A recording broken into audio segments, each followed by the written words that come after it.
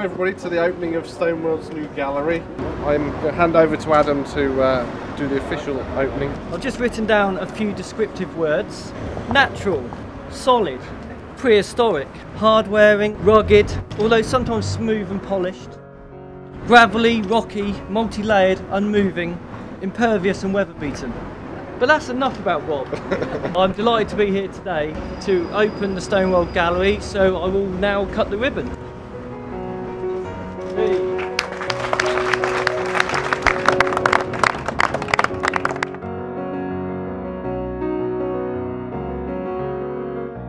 Stoneworld Gallery is good for Thame because it's a destination retailer. It's not a passing trade sort of thing, so people can look at the details on the internet. They can be from miles away, go into Stoneworld and then see the delights that Thame has to offer, all the shops, all the restaurants, free parking, things like that. So you get people from outside the area to visit Thame.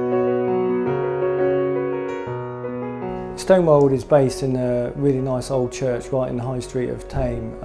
It works so well because when you walk into the venue, it's just a beautiful, big, open space.